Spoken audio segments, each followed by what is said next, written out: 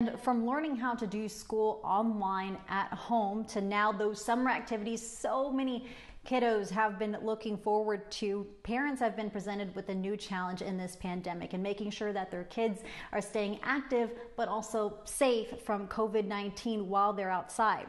Well, the City of Corpus Christi's Park and Recreation Department has some options for you. Parents can choose from 7 different summer youth camps beginning as soon as next week. Camps for basketball and baseball, dance are now open for registration. And in order to comply with the prevention of COVID-19 spread, you can, of course, expect some strict health guidelines this summer, of course, to keep the kids safe.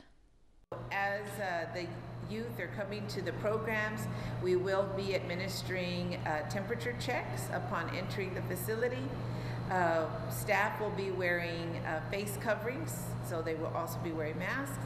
And for parents or spectators that are coming to view the camps, we are allowing 1 spectator per player for the 1-week camp. As they enter the gym, the bleachers have been marked for 6 feet social distancing.